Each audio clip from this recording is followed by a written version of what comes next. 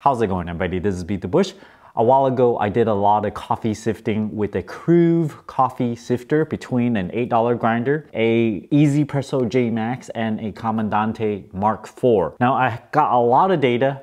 I plotted these out, so I'm just going to present them to you, show them what I have. The first graph here you see is the $8 grinder. I had the blue line is 1 turn, the green line is 1.25 turns, the gray line is 1.5 turns. So you can see as I turn it open more, you have grind size that's a little bit bigger and bigger. The blue line, it looks a little funky over here in the beginning. It dropped a lot at 600 micrometers. As the coffee grinder is opened up a little bit more, you can see that the peaks sort of shift towards the right. This in itself is not all that interesting, so let's move on to the next graph with the 1ZPresso JMax. 2 turns plus 80 clicks, 2 turns plus 85 clicks, and then 3 turns, which is really plus 90 clicks. It's 90 clicks per turn around. Look at the blue line here. That is the finest grind, and then the green line on the right side is a little bit more coarser, and the gray line is even more coarser than that. However, if you look on the very left side, it's like, how come we got some fine grinds over here? There's a little bit of inconsistency between my sifting sometimes. I try to be as consistent as I can, but there are small amounts of errors here and there. So now let's move on to the Commandante Mk4 here.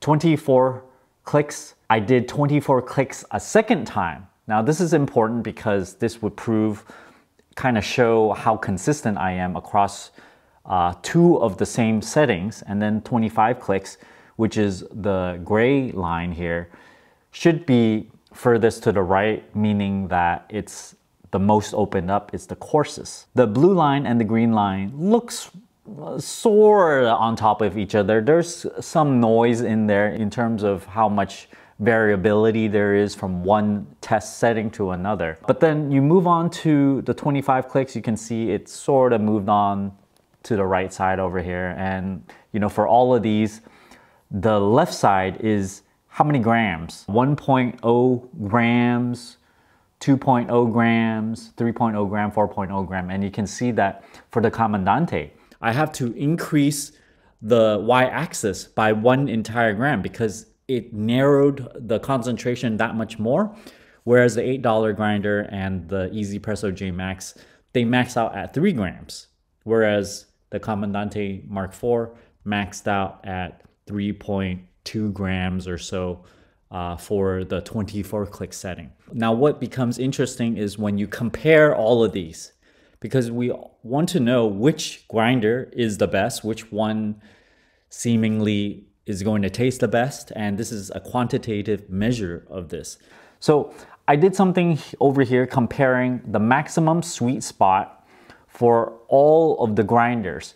The sweet spot for whatever I'm doing, which was I think pour over here, is between 700 micrometers and 1200 micrometers. So if you add up all the bins in there, if you can maximize whatever that's inside there, then that would generally be what you want, right? In a way, yes. So that's what that is, the maximum sweet spot. This is regardless of what's too small and what's too big. Therefore, it's not evened out over here. But let's look at the maximum sweet spot first. The $8 grinder, you can see it's maximum sweet spot. Yes, it has a lot in the maximum sweet spot, but it also has a lot in the too fine a grinds area. Too fine a grinds is gonna give you too bitter a taste. And you can see here, it has lots of it, lots and lots of very, very fine, bitter tasting stuff in there. If you look at the Commandante and the 1ZPresso, if you look for the maximum sweet spot between 700 and 1200 micrometers, then they look somewhat similar. You might even say that the Commandante is a little bit better for the smaller grinds, but then the 1ZPresso is a little bit better for the bigger grind size, around the 1100, 1200 mark. So, you know, if you taste the difference between these two particular settings, you might not notice too much. And you'll see that the Commandante, the maximum sweet spot is 24 clicks, the second trial, and the 1ZPresso is 2 turns and 80 clicks. Now let's move on to the equal minimum maximum bins. This means that we want the stuff that is too fine a grind and the stuff that is too coarse a grind to be equal. Why do we want this? It's so that we can balance the two out, the bitterness and the acidic. We want them to be roughly equal. You might be so picky as to say, hey, I want a little bit more bitter than the acidity, but let's just go with equal over here. And this is the chart I like the best. The $8 grinder, it has some peaks in the fine grinds.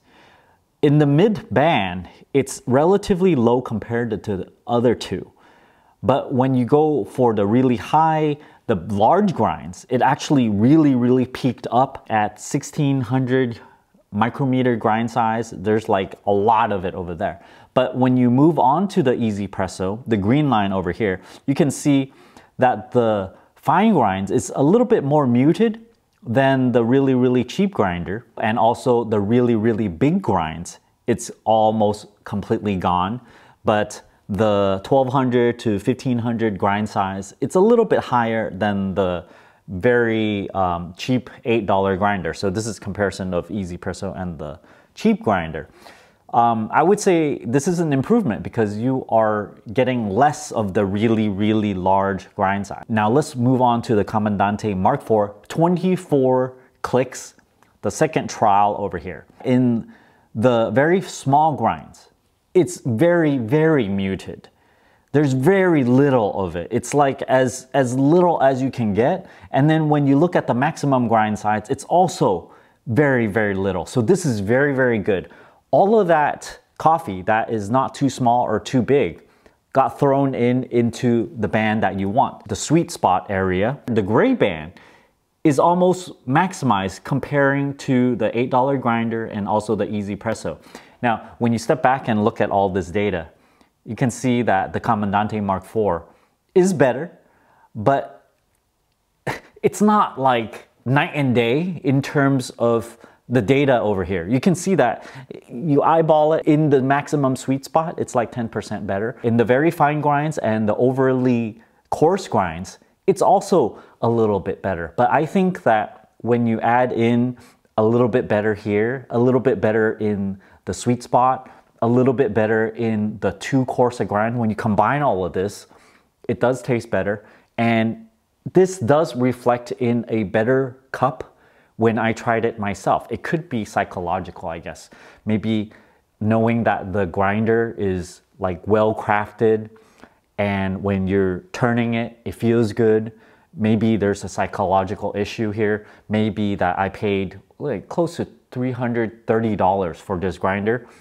That might also have an issue with, me perceiving that this is really good. But overall, I still think it's actually very good tasting. It actually sings when I actually drank it for the first time, and I actually brewed it correctly in the pour over way. So I hope you guys enjoyed this data. It took a really long time to sift every single line over here. Every single line that you see is probably like half an hour to an hour of sifting. So I hope you guys enjoyed this data. Give me a like on this video and subscribe for more. Thanks for watching.